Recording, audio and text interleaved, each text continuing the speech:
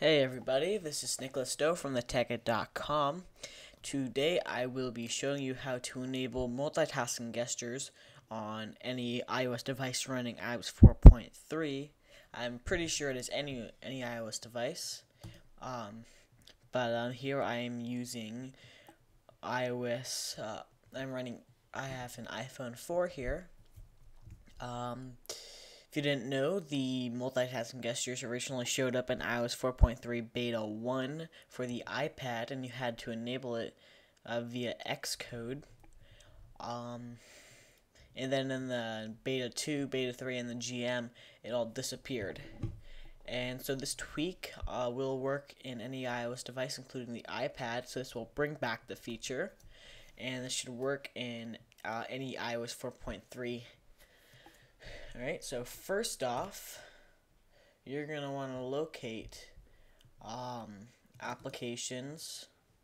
Well, you need OpenSSH installed and open like CyberDuck or something similar. So go to Applications, Preferences.app, and drag in the general.plist that I will have listed a link to it in the description. So download that and then drag it in.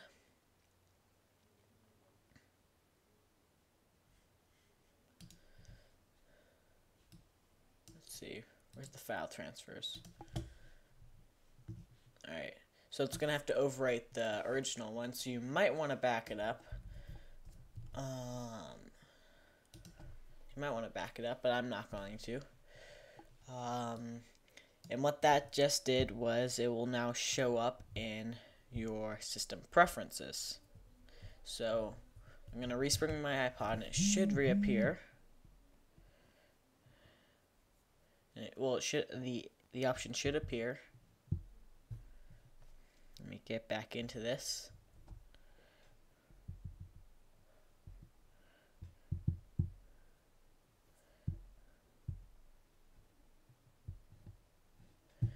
Alright, so now that I'm done with that one small thing, that is probably the easiest part of it. So let's go to General, and you'll see here, Lock Rotation options and Multitasking Gestures options. Alright, so I have that done, but it will appear there, but I'm not done. If you try anything, it will not work. It just shows up in the settings now. So to make it work, next you will have to go to System, Library, Core Services, Springboard.app, and you want to find N90AP. It's N90AP.plist. Alright, so it's right here. I'm going to do edit, and the plist editor I have right now is Xcode 4 beta. And I'm running, just to let you know, I'm running Mac OS X Lion here.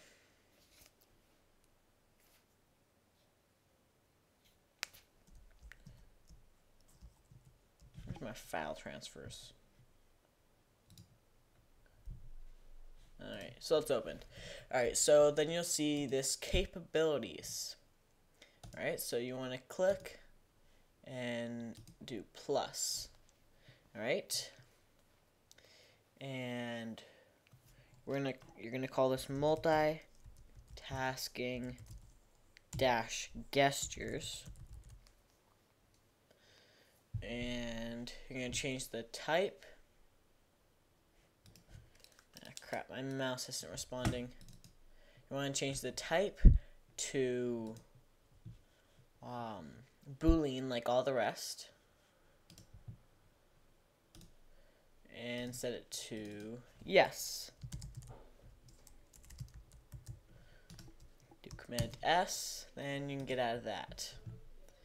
Alright, next you want to go to var mobile library preferences com.apple.springboard, and then open that up.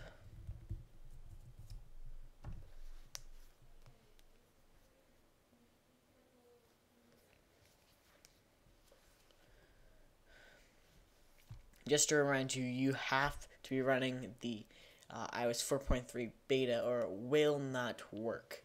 That is very important that you know that, because I tried this before running 4.2.1 and it didn't work. Alright, so you got this. You want to add another key.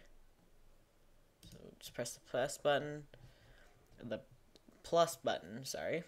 And you want to type in SB use system gestures. Then change that to Boolean, or whatever, however you pronounce that, and change that to yes. Then do Command S, close that, and then reboot your iPhone. Now, since you are running the tethered jailbreak, you will have to use the tethered boot, and I'm going to do that right now for you guys if you don't know how to do it. So you'll need terminal, and you'll need these 3 files: tetherboot, kernel cache, and iBBS. There's a ton of tutorials out there on how to get it. Jailbreakzone.com, I'm pretty sure they have it. So all I have to do is type in sudo space -s, enter, type in your password, then drag in tethered boot,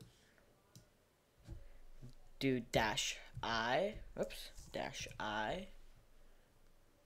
drag in the iBBS file, then do -k, drag in the kernel cache, and press enter. Now it's going to keep saying device must be in DFU to continue. Now what you want to do is make sure iTunes is not open, or else it'll be very annoying. Alright, then hold power, hold the sleep and home button for 10 seconds. So 1, 2, 3, 4, 5, 6, 7, 8, 9, 10. Hold the home button. 1, 2, 3, 4, 5, 6, and there it is. More code appears, and it will boot up your iPhone. Alright, so that's the tethered boot. And when it's done, you should have the system gestures.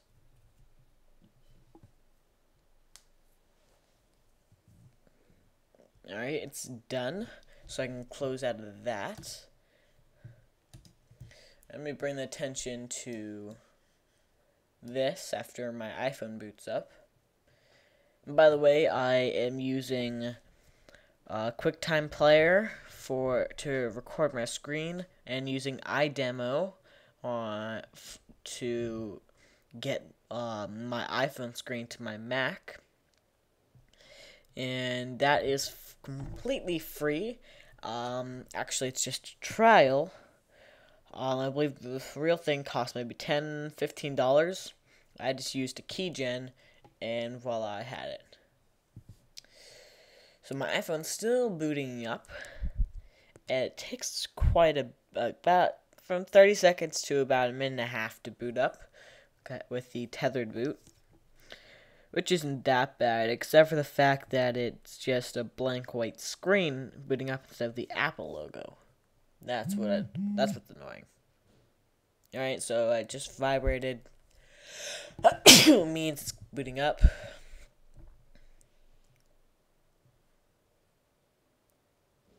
Alright.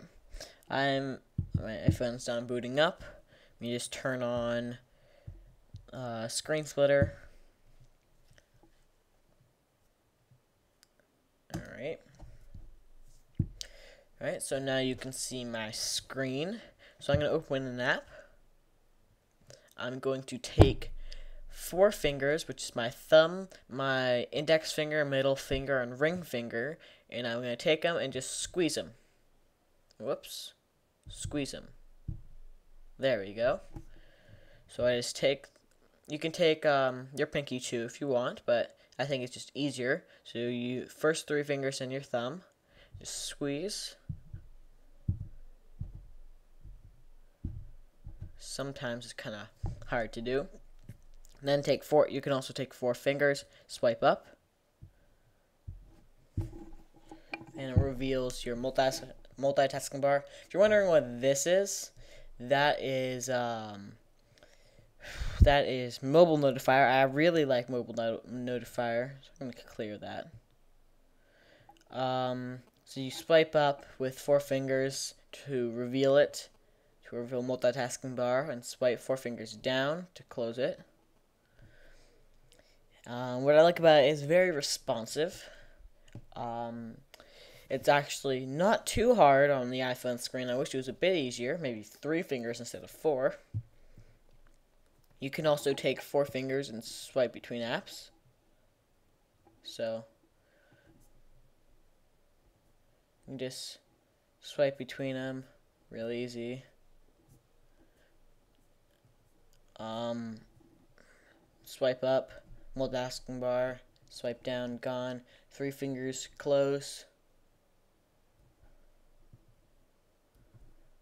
There we go.